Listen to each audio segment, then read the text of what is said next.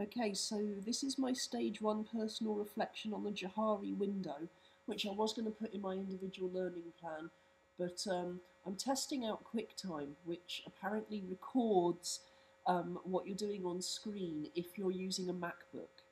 And I'm using a MacBook because it's my favourite laptop, so I want to see if this works or not. So this is an investigation into just how nerdy I am. The first thing that I was asked to think of in this exercise was what my colleagues may think of positive characteristics. And I suppose I would say that my positive outlook, the fact that when someone wants me to do something, I'll do it straight away, and the fact that I'm task focused, I get things done quickly and I get them done right, are a couple of qualities I have. A lot of people, if they're asked to do something, will take days or weeks or months or years to get round to doing it. I will do it straight away, just so that I don't forget, really. By the way, this is my alternative avatar, Habasque Falconer. Bex Mavendorf has gone to Spain for the week, so this is Habasque, who is my other avatar, who obviously has a very girly voice, and who is the official Cornwall College Island avatar, and I didn't make him to look like my ideal man at all. Anyway, so I don't really like talking about what other people might think are good about me, because I'm finding this whole talking about me thing a bit difficult, and it sounds a bit arrogant, but there you go. The characteristics that colleagues may not recognise in me are my abilities to see things laterally. I'm doing that now by recording this exercise in Second Life, so there you go, proof that I think laterally. My general inability to tolerate fools, disorganisation, lateness and untidiness, which all drive me round the bend, and the fact that I'm a control freak, I'm an anal retentive, and I'm possibly slightly obsessively compulsive. But, you know, there you go, that's me. While I'm here, look, there he is, it's my dog Sven. Sven's a very good dog, though you'll notice I have trees indoors here, because why not? I'm in Second Life, I can do what I want. And he does have a tendency to cock his leg against those. Bad Sven.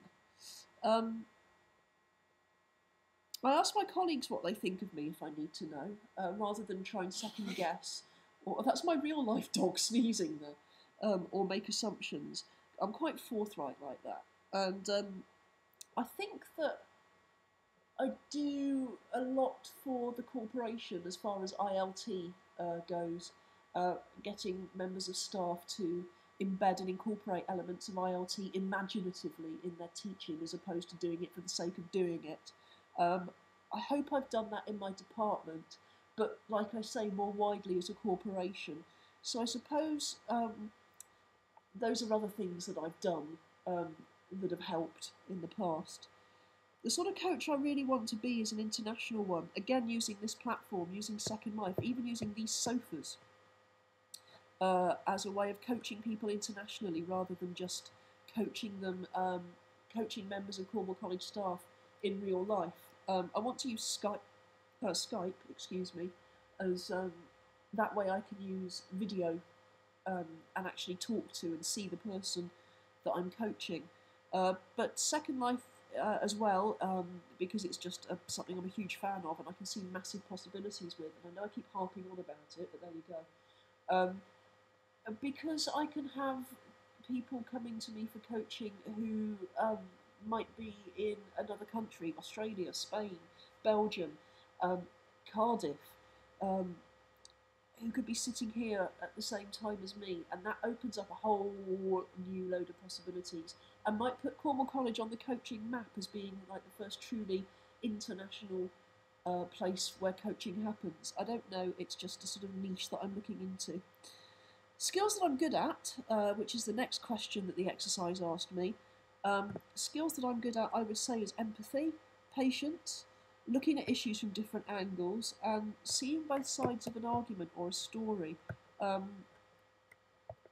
can always see the pros and cons of everything, which means I'm useless in an argument because I can take both sides, so people think I sit on the fence. But it also means I hope that I've got a more sort of well-rounded vision, So I'd say that was a plus thing, a good skill. My learning gaps, and I've mentioned this before, is my inability to listen actively, and my control freakiness, which makes me want to tell people what to do. Rather than drawing the answer out of them or getting them to draw their own conclusions, I find it much easier to go, look, you need to do this, this, this, and this, and then that will happen. There you go, cheers, bye. Which is possibly not really a good coaching skill. And that's it, really. So I'm now going to walk Sven before he cocks his leg against one of these trees, and I'm going to see whether this film actually worked and whether I can upload it to the SLC forum. Otherwise, I'll be recording this again on my Dell. Brilliant.